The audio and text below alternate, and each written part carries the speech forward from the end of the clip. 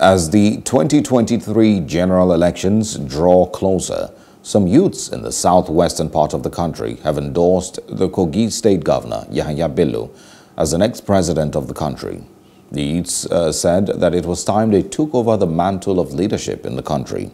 Speaking at a program which held in Lagos, the Director General of the group, Oladele John, said they were ready to support Bello because he is what is needed in the country to replicate what he has done on development, youth empowerment and security in Kogi State. Kogi State today, the youth are the decision makers. And that is why the administration of His Excellency Yahaya Bello is rated #1 in security. That is why administration of His Excellency is rated #1 in youth and women empowerment.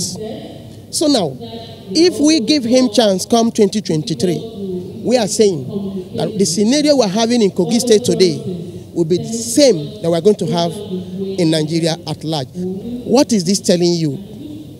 That we have had youth who bring Nigeria to what we have today.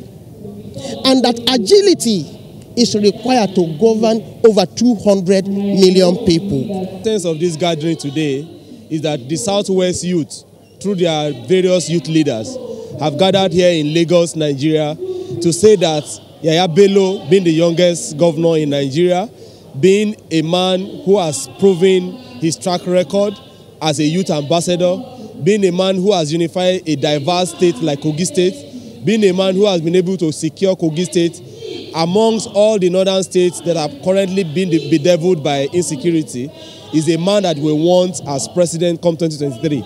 So sitting here today are youth across the 6 states of the Southwest saying that Yahaya Bello is a man they want for president come 2023. Hello, hope you enjoyed the news. Please do subscribe to our YouTube channel and don't forget to hit the notification button so you get notified about fresh news updates.